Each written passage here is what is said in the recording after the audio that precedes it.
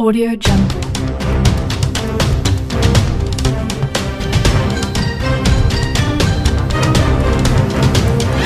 Audio Jungle.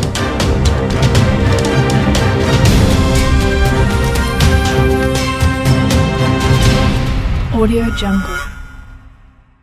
Google is a great research tool, but being able to find answers with a few keystrokes is making people think they are smarter than they really are.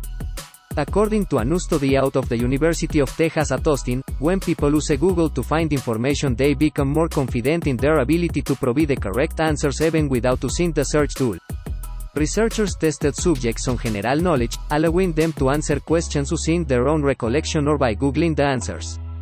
Those who used Google didn't just get more answers right, they were more certain they would instinctively know the answers to other questions. In some cases, subjects would later believe they had just recalled information from memory when they had actually Googled it.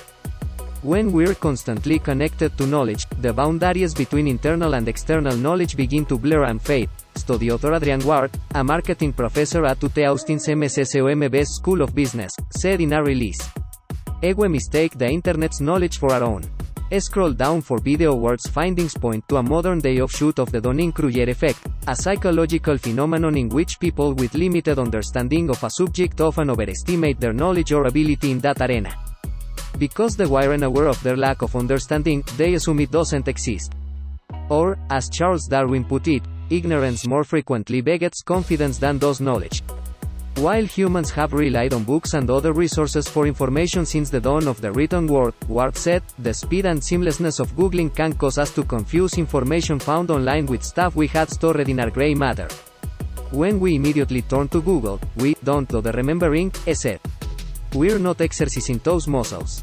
To explore this phenomenon, Ward asked participants to answer 10 general knowledge questions, either on their own or using online search. The subjects were also asked how confident they were in their ability to remember information and to find it using external sources. Unsurprisingly, participants who used Google on the quiz got more answers right compared to those who relied on their brainpower. They were more certain about their ability to access info via external sources, but also more confident in their own memory. Ward then told the participants they would take a second test without being able to look up the answers and asked them to guess how many questions they would get right. Those who Googled the answers in the first test were sure they would know significantly more when forced to rely on their own memory.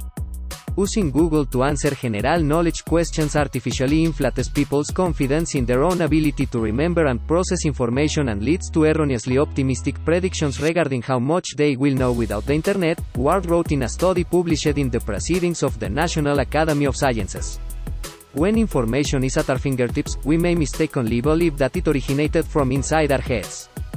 The speed at which Google delivers answers also feeds this overconfidence. In a subsequent experiment, Ward gave subjects access to a version of Google that had been tweaked to delay search results by 25 seconds. Participants using this slow Google weren't overconfident about their internal knowledge, Ward found, and didn't predict higher performance on future tests. The internet delivers information seamlessly, dovetailing with internal cognitive processes and offering minimal physical cues that might draw attention to its contributions, he wrote. As a result, people may lose sight of where their own knowledge ends and where the internet's knowledge begins. Thinking with Google may cause people to mistake the internet's knowledge for their own. Google obviously isn't the only source of information on the web, but the cockness doesn't seem to spill over to other sites. In another experiment, Ward asked participants to answer 50 questions using either Google or Wikipedia. Then the subjects were shown a list of 70 questions, the 50 they had answered and 20 new ones, and were asked whether each had been answered using the internet, using their memory, or whether it was a brand new question. Those who used Google were far less accurate in identifying the source of information, Ward found. Specifically, they were more likely to attribute online information to themselves than those who use Wikipedia. We're seeing that people even forget that they Googled a question, Ward said. He theorized Wikipedia contains additional context and requires more time digesting information, which may help people recall where the answers came from. Having an inflated sense of confidence about what you know could cause you to make poorly informed medical or financial decisions, or double down on misinformation. And students may spend less time studying if they believe they already know the answers, Ward added.